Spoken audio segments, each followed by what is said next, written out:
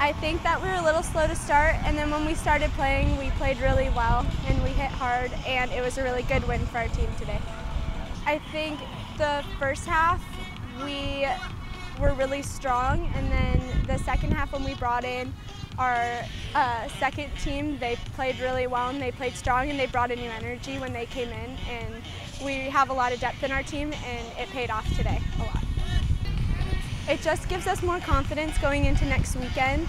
We came off 2 losses, and to win 2 games, it's really great for us. I think we certainly grew this weekend as far as, embracing the type of work rate that we need to be successful. I thought we defended really well, and obviously we were able to score 4 goals in 2 games, which is something we really needed. But all in all, I think we defended really well. We were, creating some good combinations, being real dangerous in the final third, and so, it was a good performance in both games. 2 wins is huge for us.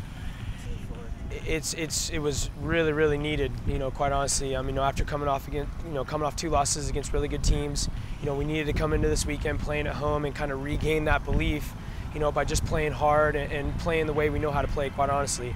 So coming away with 2 results is massive for us. It puts us in a good position now at 4-2-1 with still 8 games to go. To be in a position to compete, and keep ourselves, hopefully in the top 25 and moving towards, winning the AII once again.